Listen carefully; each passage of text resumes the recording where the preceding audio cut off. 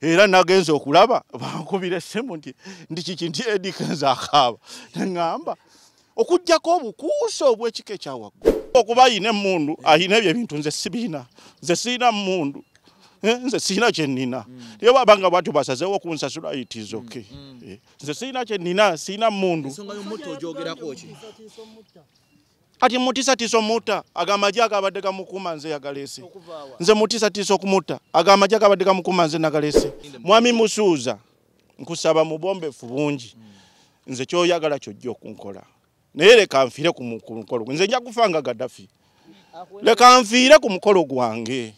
nze ojja kunzita naye nja kufiira ku mukolo gwange lunaku olwaleero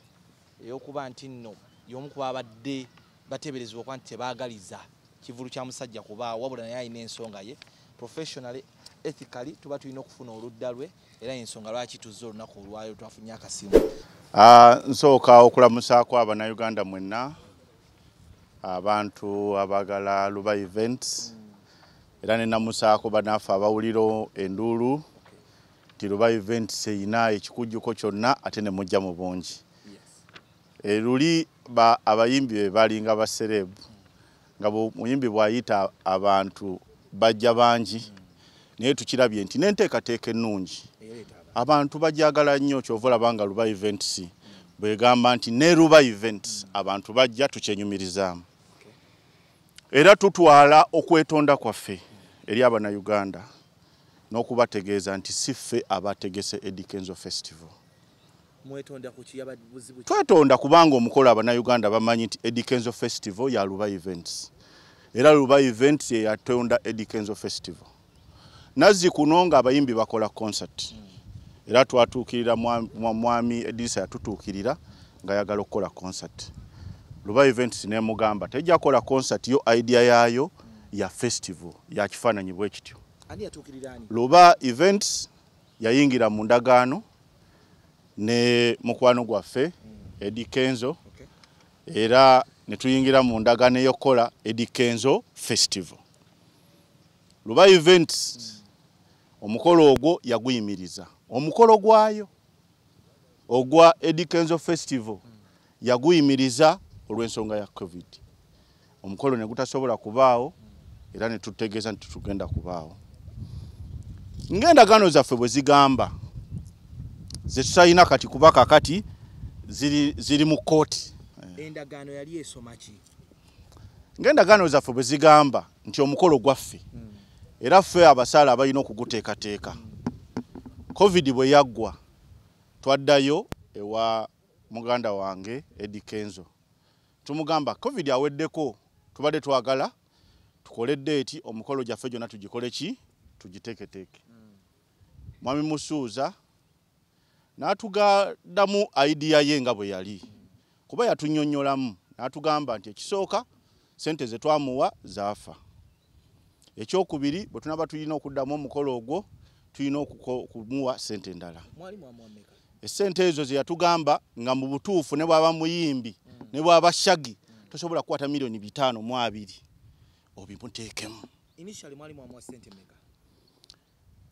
Initially contract yaffe yali ya $1,140,000. Contract yaffe gye tuyina ne Eddy Kenzo yali ya $1,140,000 era gye twagula omukolo ogwo. N'akomawo Eddirisa Musuuza n'atugamba ayagala $520,000. Esente zaali nnyingi ne tuddayo twerowooze tulabe ki ekyokukolera situation eyo engeri gyakitugambyemu ate ng'olwedde omukolo gwaffe gwali gukukola ki gutambula ate nga tulina obuvune obw'okuba nti omukolo tegwakola ki tegwaliwo kati olwedde nga tosobola kuddira buvune bwe wafunye ate obuvune n'omala n'obuleeta. Twabadde surprised okulaba nga omukolo gwe twali tuyina okukola e Masaka gukoleddwa e Masaka. Omukolo gwe twali tuyina okukola e Mbale gukoleddwa e Mbale. Eddy Kenzo Festival evudde e Mbale egenze e Mbarara. Nekitegeeza nti wonna we twalina okukola ebifo byonna twabibookinga baana twazisasula dda byonna expense twazikola dda ate munnaffe n'agenda n'akola ate gye twalina okukola ki okukolera ng'ate twamuwa kasente. Kati naffe tetwabadde babi ne tugenda mu kooti. Era bwe twagenze mu kooti ne tubanyonnyola ne tubagamba nti bannange tuyina ekiwandiiko kyaffe ekitugatta naye ate munnaffe ekiwandiiko kyaffe akikoze eki akivuddeko ne tuyita mediation bwe twagenze mu mediation n'omukulu oyo nga wabulayo ennaku nga bbiri omukolo okubaawo ne tumugamba nedda twafiirwa omukolo woba onooguteekawo tuweeko kasente kaffe akakola ki akaafa kubanga kati twafiirwa ate mu omukolo mugenda gukola ate ffe tetuyina Eddy Kenzo festival ndala eno yokka gye tuyina kubanga eri mu ki mu ndagaano yaffe omukulu ne tutakkaanya n'atuddamu n'ebigambo ebitawoomye bulungi era n'atugamba ye agenda kuyita ab'amawulire akaabe atugambe bw'amala okukaaba ajja kgenda omukulu mwenna mumumanyi agamba bw'anaamala okukaaba naki agenda ew'omukulu omukulu yamuwa eki amuwe ssente era nagenza okulaba bankubira essemu ndi kiki nti Eddy Kenzo akaaba neŋŋamba okuggyako obukuusa obw'ekika ekya waggulu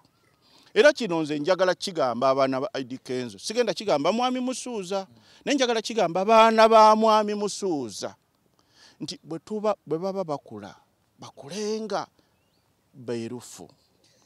obukumpanya anti amaziga ne bwokabaga amaziga gayabadde akaba tegabadde gange gabadde ga mukulu mu gavumenti era wano we twogera kirabika yatuuse dda okukungula amaziga lwaki muvaayo mu nnaku zino ekivulu bakirangire for over 6 months ne musalawo ovaayo kati secondly as a road to Eddy Kenzo ebadde ne ba promoters abenjawulo omuli ne Masike yakitegese finally e Kampala lwaki mwavuddeyo at this juncture ng'ate omusajja ekivulu kye okujjako mu obutaagaliza nammwe nsaba Abannayuganda bategeere nti ekivulu kino bwe byatandika mpandikidde Eddy Kenzo amabaluwa agasoba mu 18 with proof mpandikidde Eddy Kenzo ne mpandikira Eddy Kenzo okuteekawo embeera nti jangu tulabe ekyokukola ki ekyokukola ng'omuntu nze ne court order yagenza okuyita saabaddewo nabadde bweru wa ggwanga naye olw'okuba nti balooya bange babaddewo basobodde okukola kyonna ekisoboka okulaba nga tudinga Eddy Kenzo festival kubanga gwe mulamwa egira erindeko we did not fail and it happened no Eddy Kenzo okwapeninga fe abamanyi amateeka kooti weeyise ekiragiro kino negamba nti ekintu tekigenda kuba ekintu ne kiba kitegeeza nze saafeeyirinze nze nakoze omulimu gwange nendaga engeri gye nyina okulagamu obuvunaanyizibwa bwange naye ye munnaffe nga bwe yagambye nti ye ayina abanene abalina abaavu ye munnaffe nga bwe yagambye ayina abaavu era yakoze era ngaffe nga bw'omanyi nze siyina abaavu nze nakwata busente bwange eyo gye twabujja kampani nekwata busente bwayo nebuteekamu ffe tetulina abaavu kigambibwa contract ogiina na Eddy Kenzo togiina na Big Talent ye yagambye ye representinze festival kituufu ekiwandiiko kino nga bw'okiraba simanyi oba okisomye kiri straininga manager kiri straininga representative kiri straininga promoter kiri straininga omuntu yenna okutegeka Eddy Kenzo festival nze my issue is not with Big Talent my issue is with Eddy Kenzo festival. Did you register the name Eddy Kenzo festival? Sebo erinnya lyo liregistaringe mu RSB. That is if erinnya lyo bw'oba otunda omuti ogwo ogenda n'oguregistaringa mu RSB. Bw'oba otunda omuti ogwo ng'ogenda ogusala embaawo oguregistaringa. What makes agreement forcible kuddira mukono gwo na kuddira mukono gwono ne muguteeka ku kiki ku kiwandiiko. Eddy Kenzo festival oba agiyina oba yagikoze ng'eri registered oba teyagikoze ng'eri registered ekikulu kiri nti Eddy Kenzo festival nagikolako ate Eddy Kenzo festival eri mu ndagaano okuli omukono gwe bikibe wali otaddemu because it is also alleged nti neera mwafuna ssente empitirivu at a time General Salim Salewo yali asasulira ba promoter ate era n'otamuwa ogwo mutima nnabaki ogwo oyagala kusikambusi nga ye teyali tafuna nsaba kutegeeza Abannayuganda Eddy Kenzo yafuna ssente mu gavumenti era Eddy Kenzo bwe yafuna ssente mu gavumenti teyampako yadde n'ekitya n'ekikumi gavumenti bwe yali etuwa ssente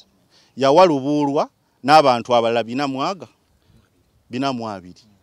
abantu abo 420 baali bakoze Eddy Kenzo festival bwe yali etuwa ssente gavumenti teyatunnyonnyola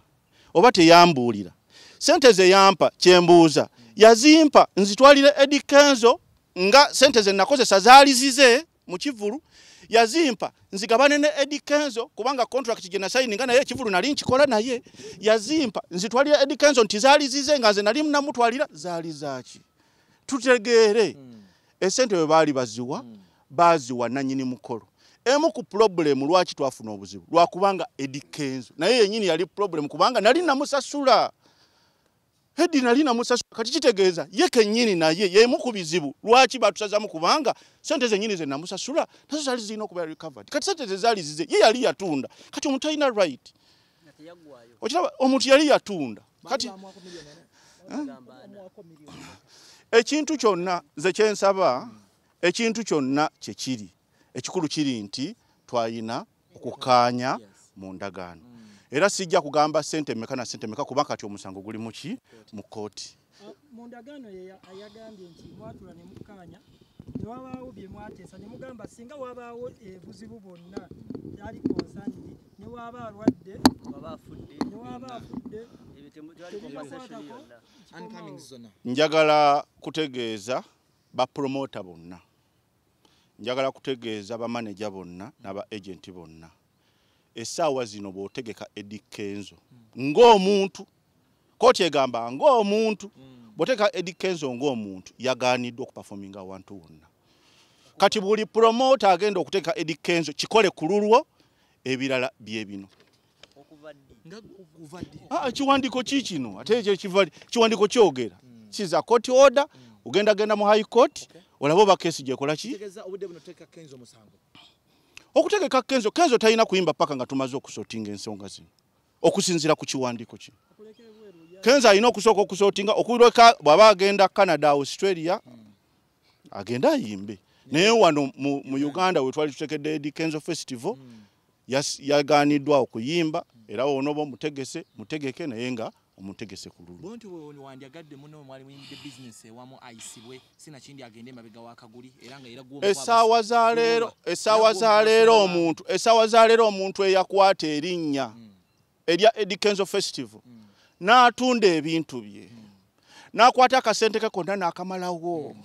n'akimirizaawo ekintu kye bayita Eddy Kenzo Festival n'ogenda n'okola sho esooka tomuwadde yadde n'ennusu 10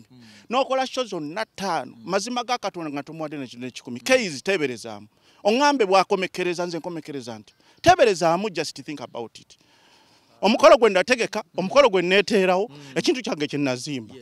Eddy Kenzo Festival kye yanguza nekwata n'essente zange nemmuwa okuba ayina emmundu ayina ebyo ebintu nze sibiina nze siina mmundu nze sina kye nnina naye babanga bwatyo basazeewo okunsasula it is okay nze sina kye nnina sina mmundu kati mutiisatiisa omutta ag'amagye agabadde gamukuuma nze yagaleese nze mutiisatiisa okumutta ag'amagye agabadde gamukuuma nze nagaleese eyataddewo show mu mpaka nze yagikoze nze gundi mwami Musuuza simuyinako buzibu naye nze kye nninako obuzibu gwe mukolo gwange bwabanga bwatyo bwasazeewo era manyi kijja kuggwa era manyi tajja kola kyonna ekisoboka anzikirize ajja kola kyonna bwabanga asobodde okukikola bwaba asobodde otekawo shonnya ezannannyinizo